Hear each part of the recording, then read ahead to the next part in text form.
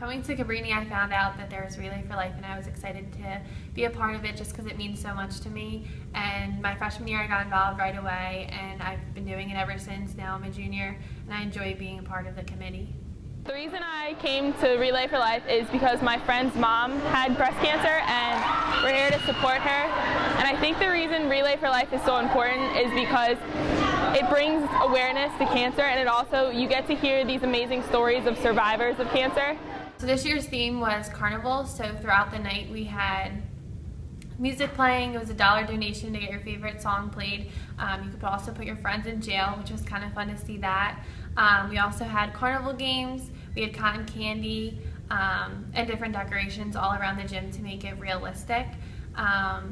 We did have every few hours we had workout hours, so exercise. We had Zumba, Insanity, just to keep the energy alive, especially at that hour of the night. There's a lot of work that goes into Relay. It's kind of like behind the scenes type of thing, with getting people, donating food, donating money, and we have meetings weekly leading up to the event, talking about what we need to prepare materials-wise, getting all the decorations. So there's definitely a lot of work that goes into the event.